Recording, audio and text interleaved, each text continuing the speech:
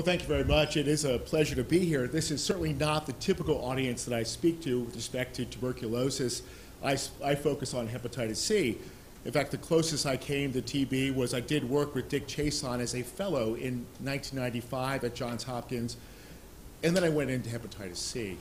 Now, the reason for that was largely because this was a real opportunity, and I'll take you through some of the history. In 1995, hepatitis C treatment was abysmal, and the prospects for new therapies, when I first spoke to my mentor about hepatitis C, really did not look like a very good field to get into because we were not making progress. There was no animal model, and we were stuck with interferon alpha given for up to 1 year with success rates of 6%.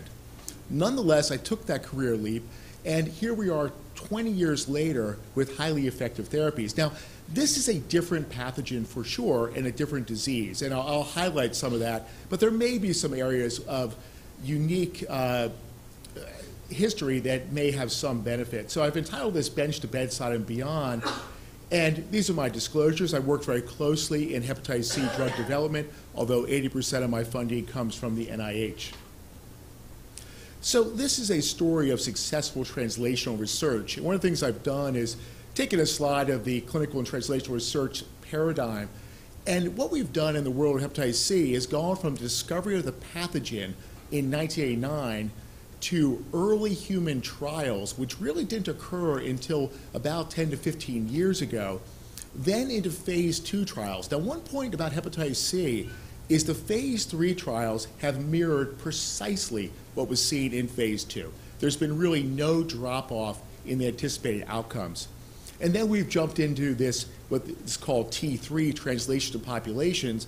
And the other important piece is that thus far, these regimens have performed just as well in clinical practices like ours at Johns Hopkins as they did in phase 3 trials.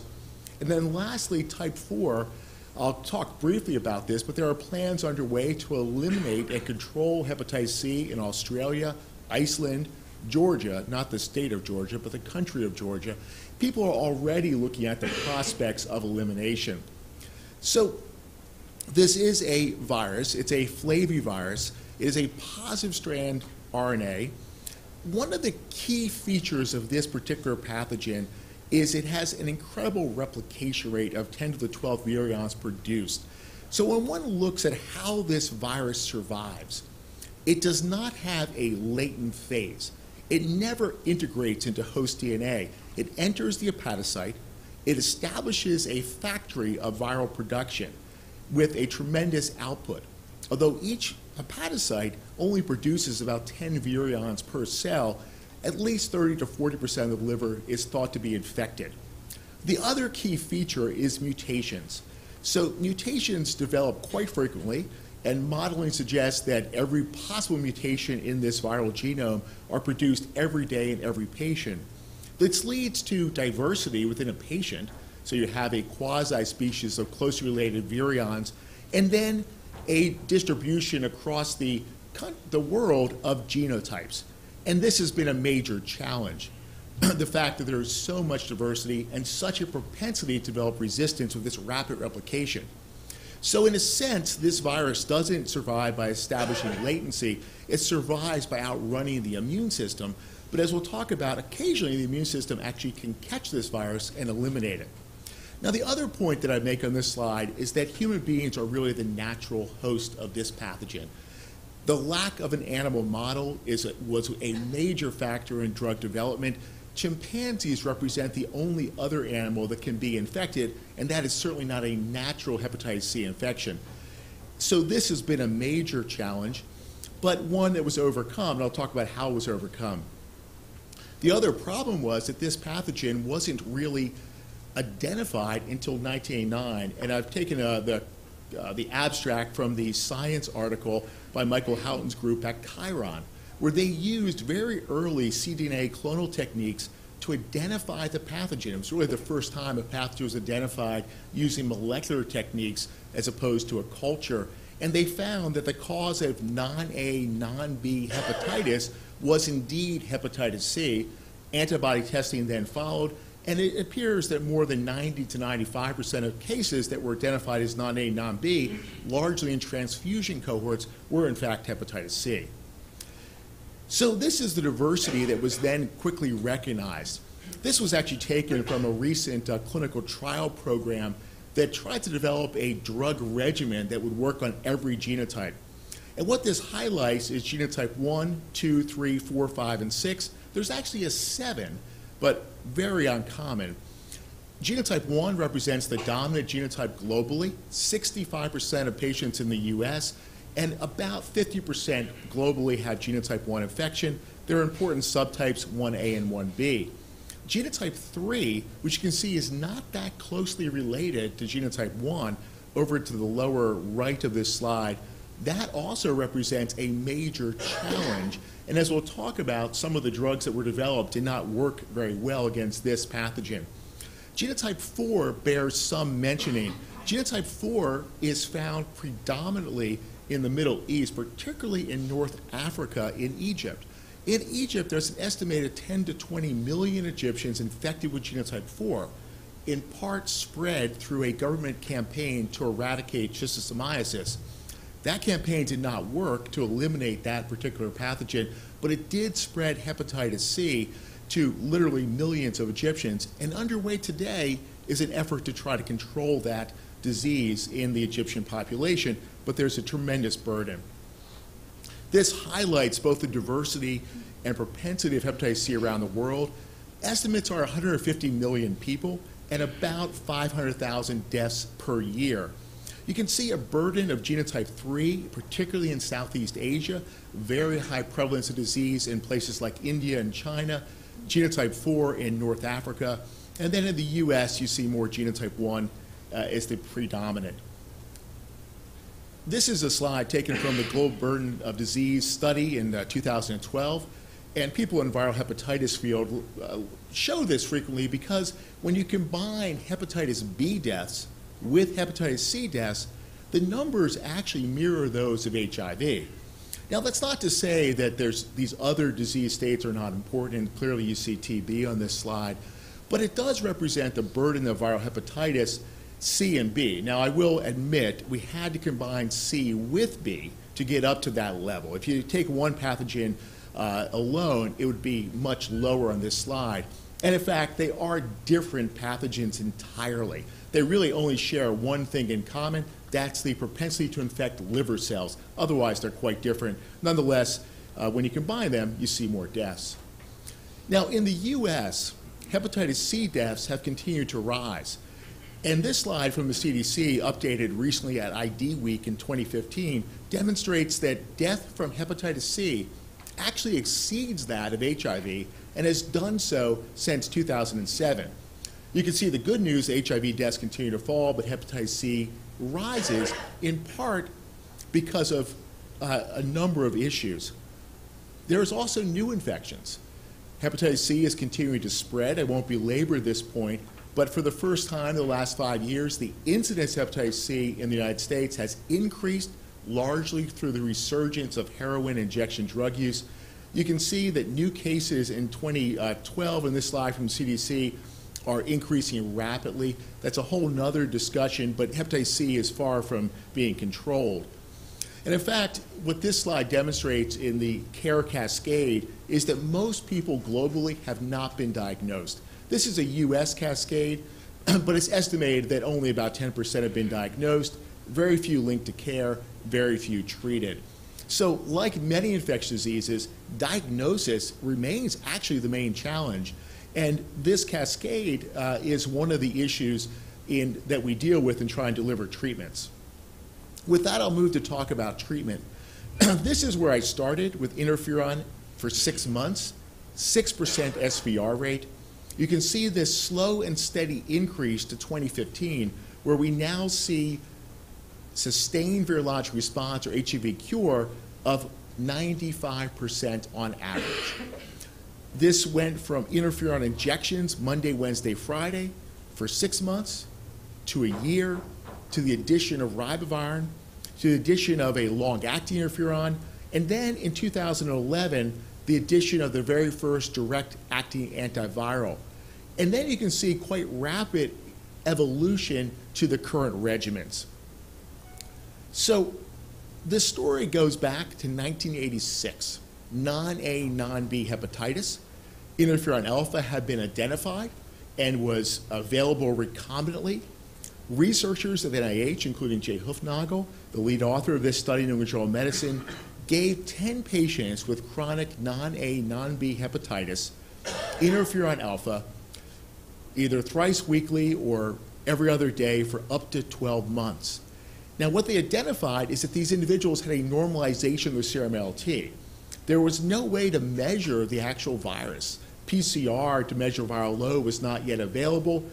Now, what they did notice is that 3 of these patients actually had sustained improvement in ALT. Their liver enzymes remained normal, suggesting the disease had been interrupted. The other ones all had viral rebound, where in hindsight we now know is viral rebound, where their ALT levels came back up. This led in 1992 to the FDA approval of interferon for what was then hepatitis C. But it was based, as we learned, on very low response rates, but it was actually the first drug to be developed. Now, interferon had many problems. Interferon alpha is obviously a natural occurring antiviral agent. What we didn't understand but now do is that humans have a very heterogeneous response. What's depicted in the figure is that there was identification of a host polymorphism at interleukin 28B, which is a type 3 interferon. And if you are favorable at that particular polymorphism, interferon worked 80% of the time. However, if you had a T allele at this particular SNP, only 25% had success. So the therapy really only worked for some individuals. This explains an observation in trials that African Americans did not respond well. We now know that the prevalence of the favorable SNP polymorphism is quite uncommon in those with African descent. The other problem with interferon is that everyone got side effects. So you took an asymptomatic disease, one in which people felt fine, you gave them injections of interferon. Human beings in general don't like to take injections, that made them sick for up to 48 weeks. With that, you delivered a cure to about 25%. Many people decided that this therapy was not worth it and decided not to pursue treatment. It also launched an effort to try to find better antiviral drugs. If we could get rid of interferon, which is host-dependent, number 1, heterogeneous, number 2, and number 3, serious side effects, and not particularly effective against genotype 1, perhaps we could do better. So the key was understanding the viral life cycle, which is depicted here. This slide taken from Stuart Ray, my colleague at Hopkins in Fields Virology. The virus enters the liver cell, and that's only been recently worked out. It binds to SRB1, the HDL receptor, and a complex pathway which includes CD81, claudin, and occludin, enters the cell. There's a translation process, protease cleavage. There's then a membranous web formation which forms a replication complex where you see this NS5B polymerase interacting with a lipoprotein called NS5A to produce virions that are then assembled and released. You'll also see that the host factors are involved, including miR-122, and currently there's an injectable miR-122 antisense compound that shows remarkable antiviral effect. There's also cyclophilin inhibitors that have antiviral effects as well. Those were not ultimately pushed forward because they target the host, which is inherently more difficult than targeting the virus. But each of these other steps, with the exception of entry, has been the target of antiviral drugs. This shows that in a different way, you can see the non-structural proteins. There's the NS3 protease. The very first antivirals targeted this particular region. There's the NS5A lipoprotein, which is particularly interesting because it's not an enzyme. It interacts with NS5B as well as other viral factors and host factors, including cyclophilin, but it does not have enzymatic activity. And then there's the polymerase that copies the single-stranded RNA. That's the NS5B region. And you can see this depicted in a cartoon format below, but these targets were readily identified. In fact, as far back as 1996, the crystal structures of the protease, the helicase, the polymerase have been identified. This is a snapshot of the protease. People focused on this because HIV protease inhibitors, things like indinavir, had already been launched. It was clear that if you targeted a rapidly producing virus at the protease, you could see benefits in terms of antiviral effect. And now you had the crystal structure. Had a relatively shallow binding point, but that wasn't the biggest challenge to finding drugs. The biggest challenge was in 1996, there was no particular way to study protease inhibitors. How could you test drugs without an animal model or an in vitro model? The chimpanzee was really the only non-human animal to be susceptible, but you can't really screen molecules as antiviral drugs in a chimpanzee model. There was the bovine viral diarrhea virus model, which is a similar, but really not that similar virus that people tried to use to screen drugs. It really came in 1999 with the development of the subgenomic replicon. This was the major driver of drug discovery. This gave, for the very first time, the ability to target protease, polymerase, and NS5A in an in vitro model and identify through large screening of libraries drugs that worked. Several years later, there was actually a strain, a genotype 2 strain from a patient in Japan, a very virulent, aggressive strain. The patient actually succumbed, which is quite unusual, that led to a complete replication model that one could then study entry and understand a little bit more how these pathogens worked. So this was the identification of the subgenomic replicon by Bartenschlager's group, published in Science. What they essentially did was took the non-structural proteins from the hepatitis C, placed them into this construct, this subgenomic replicon. They took the 5' non-translated region, they took a gene encoding marker, they took an IRES, an internal ribosome entry site from another virus that then allowed the translation of these proteins, and put this into a cell model. There were adaptations of this model that enhance replication. So it is important to note this isn't a full replication cycle, and the virus that develops in the subgenomic replicon is not quite the same virus. But for the very first time, you could take a library of putative protease inhibitors and put them and rapidly assess their antiviral activity in vitro. Now the question is, would that translate? The very first hepatitis C drug to really be assessed was a drug from Boehringer Ingelheim, 2061. Now, in the test tube, in the in vitro model, this provided very potent antiviral activity. But what is depicted here, over to the left, is when it was given to patients. And this is perhaps a major advantage in hepatitis C. 3 days of dosing, an oral drug taken once daily, you can see a 3 to 4 log decline in viral replication within 3 days, just this rapid decline. That obviously represents an antiviral drug. In fact, I can remember meeting with the committee member of the IRB at Hopkins where we proposed a 1-day study to select doses of a protease inhibitor. And the IRB member said to me, "You'll never see antiviral activity in 1 day. That's too soon. Why are you doing a 1-day study?"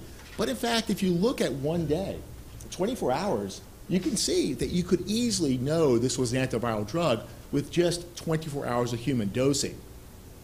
The first models that were done in the upper right with a drug called telaprevir, the BIL 2061 drug actually caused cardiotoxicity in a monkey model after 24 weeks and was not developed.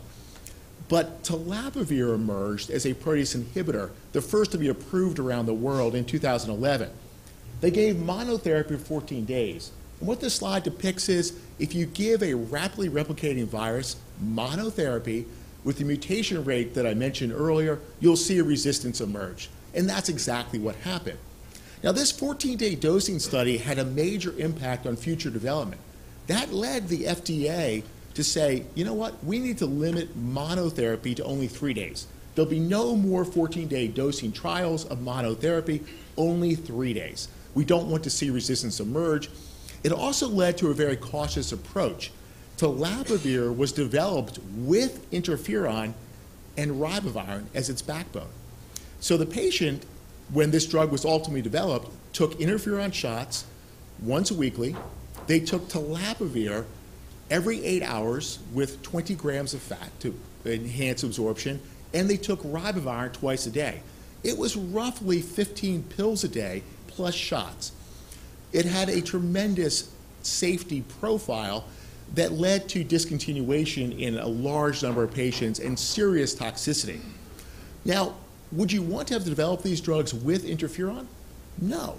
But at the time, interferon and ribavirin were the only approved backbones, and because of the problem with resistance, there was an insistence to develop these with the existing therapy. Now that paradigm, add on to existing therapy, led to major delays in development because you had to take your single drug, add it to interferon and ribavirin, and that really slowed things down. Another important strategy that emerged was replication suppression by NS5A inhibitors. These don't project all that well, I apologize for that. But what was seen here in this particular study in 2010 published in Nature? So first of all, you would not have picked this as a target. It's not an enzyme. It doesn't do anything that researchers knew. But they found drugs through screening that bound to this glycoprotein. And in vitro led to profound suppression of replication. What the study from Nature showed was that a single dose led to a 4-log decline very rapidly. And that decline continued for about a week. Now, they also found that replication emerged actually even with a single dose. This is not a highly conserved region of the virus because it's not an enzyme, you're not targeting active site. So, very potent activity. And this is where modeling comes in. You see that the mechanism of this was actually elucidated by modeling and then proven in the cell culture system. So this rapid drop that occurs within hours of swallowing an NS5A inhibitor actually is blocking the assembly and release of preformed virions. Now the modeling suggested that. Alan Perlson and others conducted modeling that showed that the only way to explain this rapid decline was not through inhibiting viral RNA synthesis. There is a second function where it blocks the formation of the membranous web that houses this replication complex, so it interacts with NS5B as well as the host. So a model system that we didn't actually know how the drug worked, it's now the backbone of all therapies. Now this led to the very first trial in 2011 that combined these drugs. Decladisvir, an NS5A inhibitor, plus asunapavir was the very first report of a cure with all oral therapy. What the slide depicts is the patients coming up is viral resistance. It didn't work all that well. In fact, only 2 of 11 patients with genotype 1A achieved what we now call cure. The rest of them experienced viral relapse. There's also some backdrop to this study that's worth mentioning. How did the investigators working under BMS get to do this trial where they combined an experimental NS5A inhibitor and experimental protease inhibitor? Well, it started in New Zealand. The very first place we saw oral therapies developed as in testing these new paradigms was not in the United States, was not in Europe, but New Zealand, where sofosbuvir, which I'll get to in a minute, was initially studied as a monotherapy, and not just for 3 days, as the FDA required, but actually for up to 12 weeks. This nucleotide analog inhibitor actually, when combined with one of the older drugs, ribavirin, led to eradication.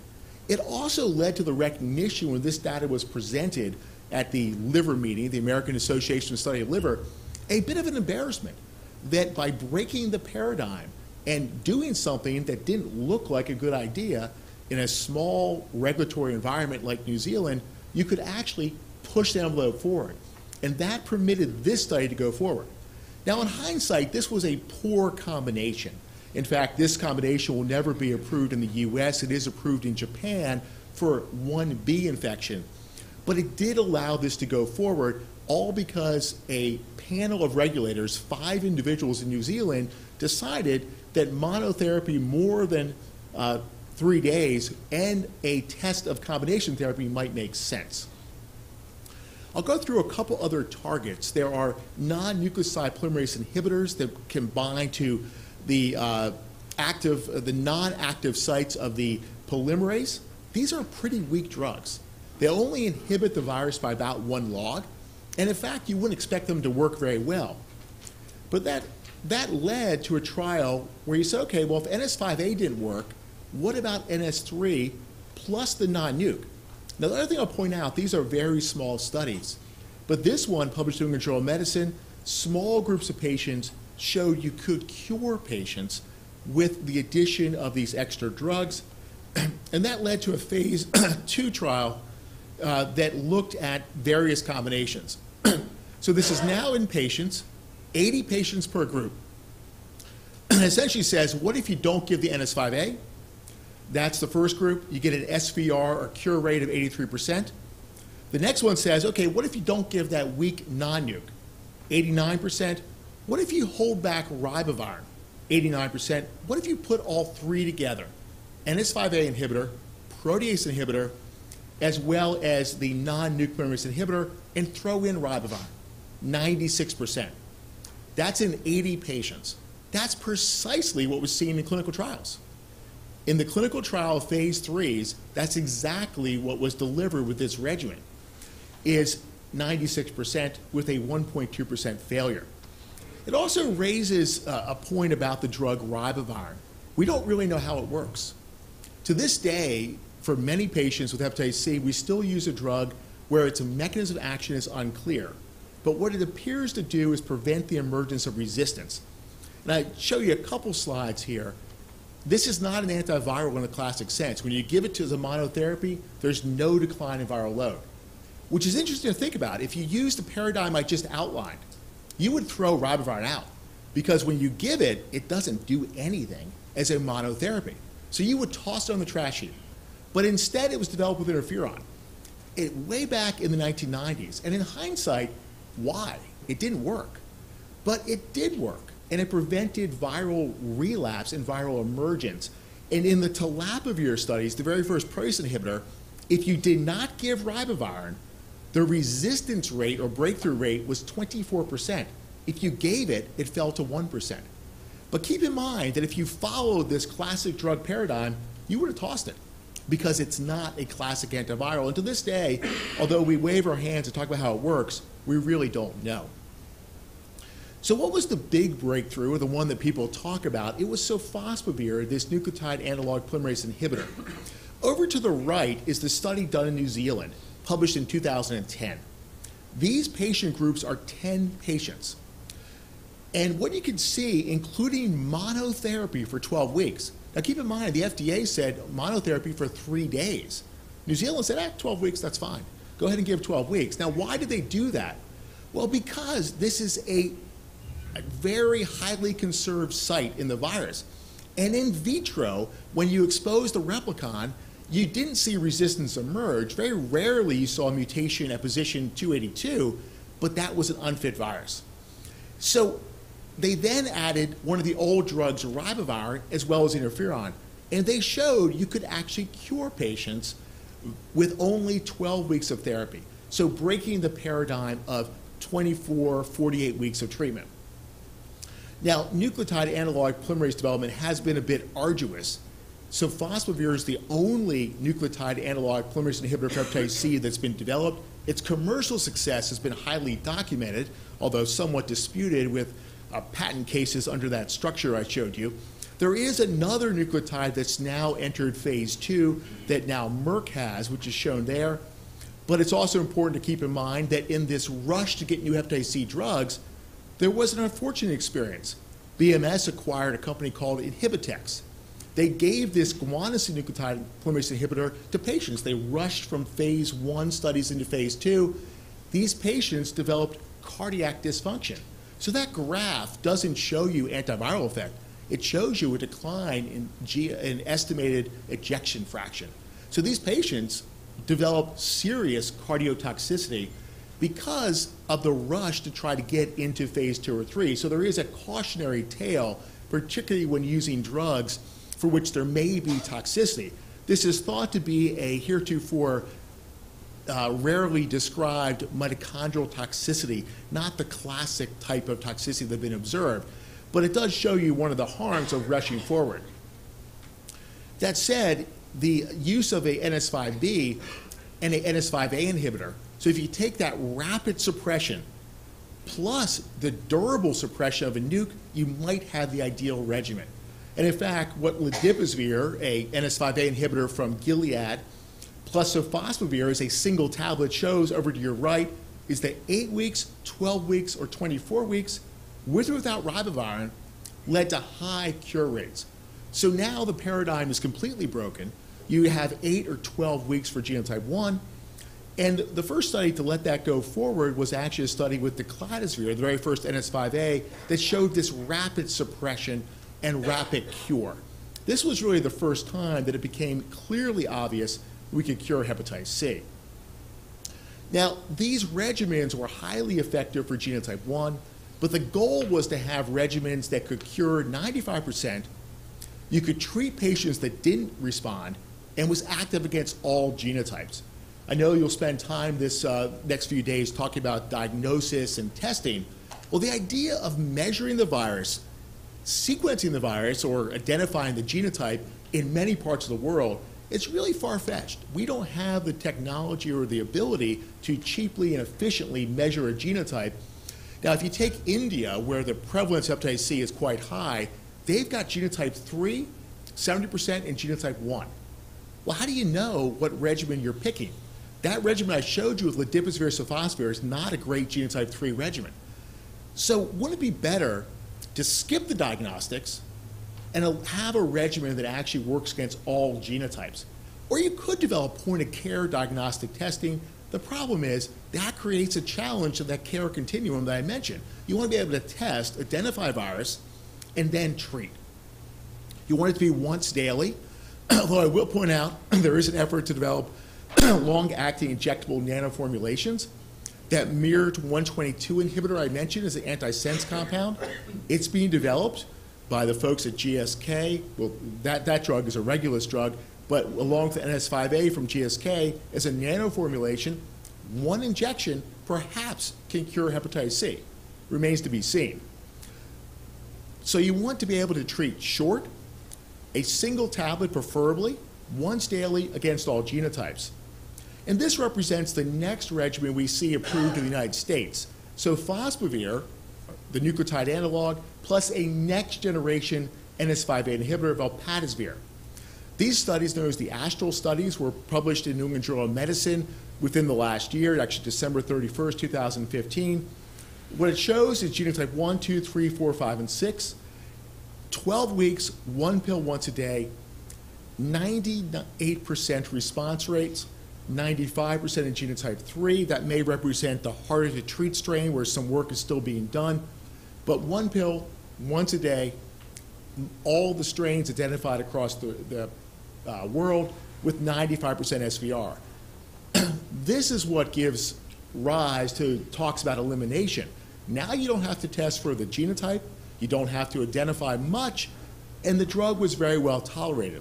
In the Astral 1 study, there was comparison to placebo.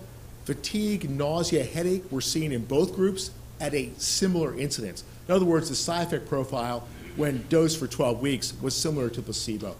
This is not yet approved, but there's already been a generic manufacturing license signed with some of the Indian manufacturers. This is what gives rise to talk about elimination. So to summarize what I touched on, is you've seen this translation from in vitro models. You see the virus and the potential inhibitors in the hepatocyte to the left, and then you see a summary.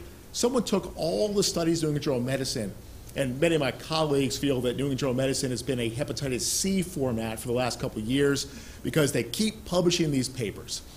And if you take all those papers and you add up the number of patients cured, it was 96%. And that's exactly what we're now seeing. This has led to the excitement of the idea you can control and eliminate hepatitis C, and there are programs underway in places like Georgia, Iceland, and Australia. I think Iceland will be the first to eliminate hepatitis C. It's a small country, it's an island. They have things well underway. But it also highlights the challenges. These drugs are really not the answer. They're necessary, but they're not sufficient. I mentioned earlier that we actually have more new cases in the US than we had 10 years ago. We still have yet to diagnose most patients in the world, let alone the US. And then we haven't figured out how to link them to care and pay for that. So although generic drugs will be cheaper, they'll only be cheaper for certain countries, not for developed countries. And we haven't quite figured out how to make that commitment. So I don't want to suggest that hepatitis C the problem is solved, because it's not. That said, if you were developing a new drug today for hepatitis C, you would think twice and you'd probably kill it. Because unless it has some advantage over what's already been developed, it doesn't have much of a niche. So we're not seeing many phase 1 and 2 drugs coming forward. We're seeing people tweaking the regimens, trying to get some treatments for those who fail, but we're not seeing new development. So one phase has finished. That's the drug development.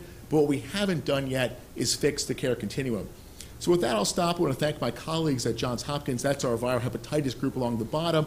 And we're trying to eliminate hepatitis C in Baltimore, but we got our work cut out for us.